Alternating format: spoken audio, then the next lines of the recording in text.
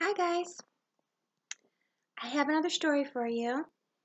I'm having problems with cameras, but I'm going to try it anyway. This is an old book called Song and Dance Man. It was my kids' book when they were little, and they really enjoyed it. I hope the pictures show up okay. Song and Dance Man by Karen Ackerman and illustrated by Stephen Gammell.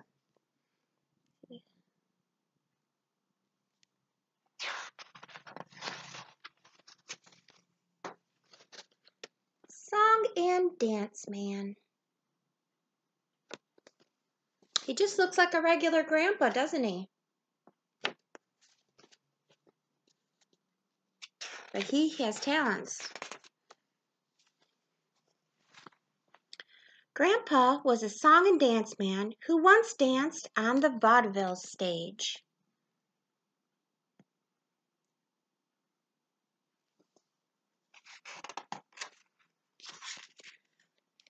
When we visit, he tells us about a time before people watched TV, back in the good old days, the song and dance days. There's the TV. There he is with the kids.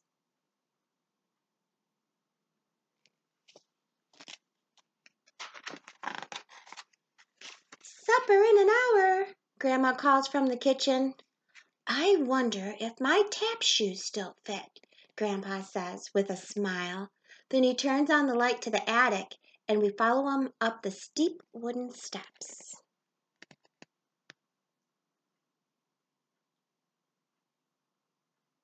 Do you know what tap shoes are? They're a type of dancing shoe. Faded posters of Grandpa when he was young hang on the walls. He moves some cardboard boxes and a rack of Grandma's winter dresses out of the way, and we see a dusty brown leather-trimmed trunk in the corner.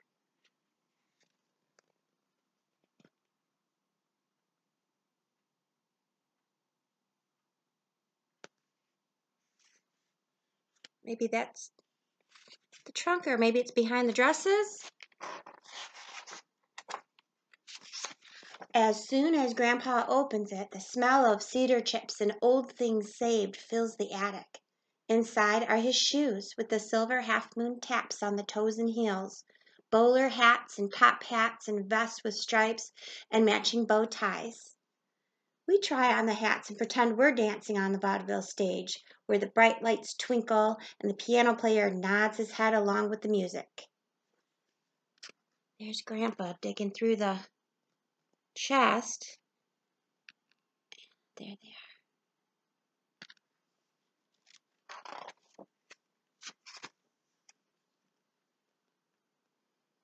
After wiping his shoes with the cloth he calls a chamois, Grandpa puts them on. He tucks small white pads inside the shoes so his corns won't rub, and he turns on the lamps and aims each one down like a spotlight. He sprinkles a little powder on the floor, and it's showtime.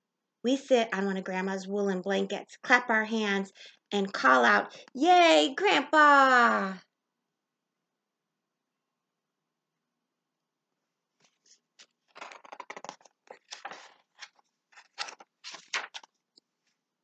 The song and dance man begins to dance the old soft shoe.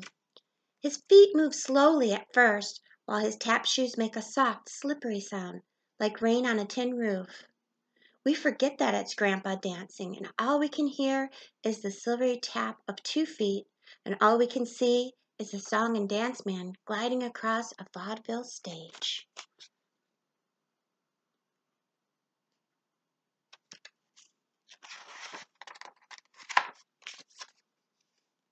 He says, "Watch this," and does a new step that sounds like a woodpecker tapping on a tree. Suddenly his shoes move faster, and he begins to sing.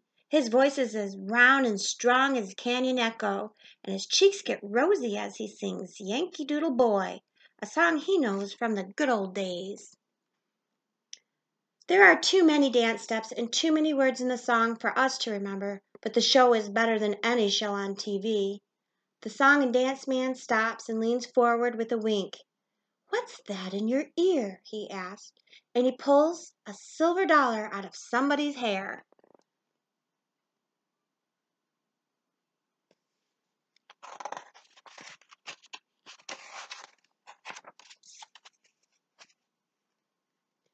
He rolls his bowler hat down his arm, catches it in his hand, and flips it back up onto his head. You know how to make an elephant float? He asked. 1 scoop of ice cream, 2 squirts of soda, and 3 scoops of elephant.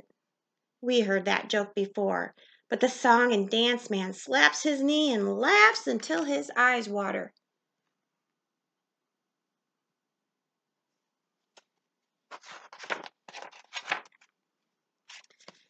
He tries to wipe them with a red hanky from his vest pocket, but the hanky just gets longer and longer as he pulls it out.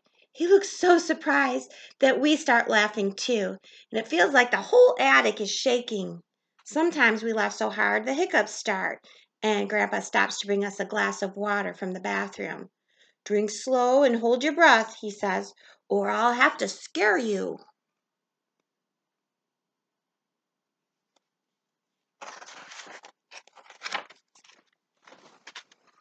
Once our hiccups are gone, he gets a gold-tipped cane and a black silk top hat from the trunk. He lowers his eyes and tips the hat. He's standing very still. All the lights are turned low except one that shines on his polished tap shoes. It's the grand finale. So the song and dance man takes a deep breath. He lifts the cane and holds it in both hands. Suddenly, he starts to tap.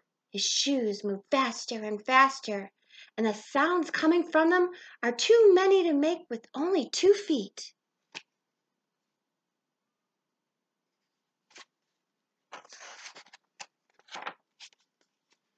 He spins and jumps into the air.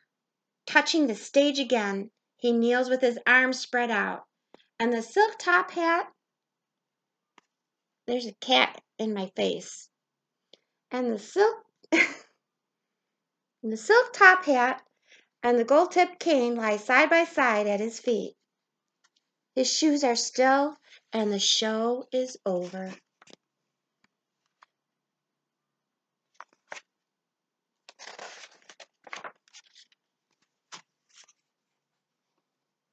We stand up together and clap our hands, shouting, "Hooray!" and more. But Grandpa only smiles and shakes his head, all out of breath. He takes off his tap shoes, wraps them gently in the chamois cloth, and puts them back in the leather-trimmed trunk. He carefully folds his vest and lays the top hat and cane on it, and we follow him to the stairway.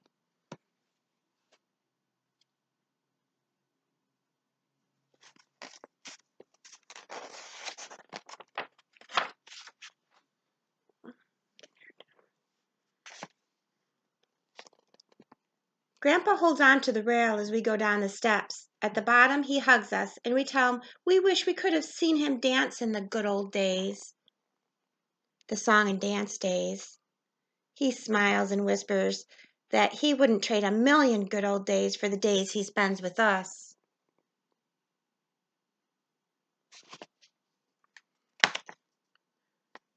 But as he turns off the attic light, Grandpa glances back up the stairs, and we wonder how much he really misses that time on the vaudeville stage when he was a song and dance man.